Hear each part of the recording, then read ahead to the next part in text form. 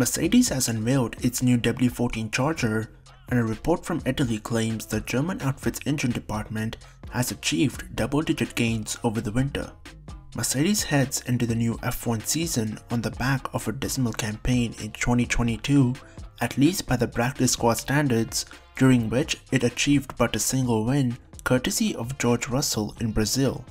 The championship-winning team struggled for months to fix the porpoising issues on the W13, but significant progress was achieved in the back half of 2022, and many predict the Silver Arrows outfit to recoup this year its spot at the head of the grid.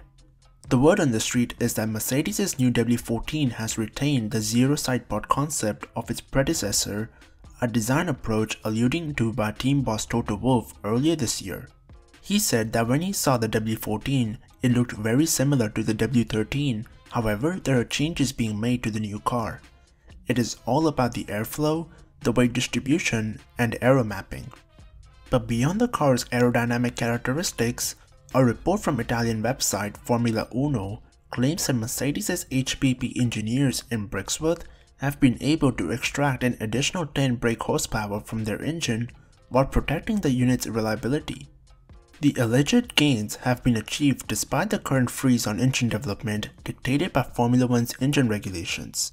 The latter do not allow for hardware updates but do permit specific reliability changes. Rumors of Mercedes' power unit gains follow a similar story recently carried by the Italian media concerning Ferrari, with allegations that the Scuderia's engineers had beefed up their engine by a massive 30 brake horsepower. So do you think Mercedes will be challenging for the title this year? Let me know in the comments below.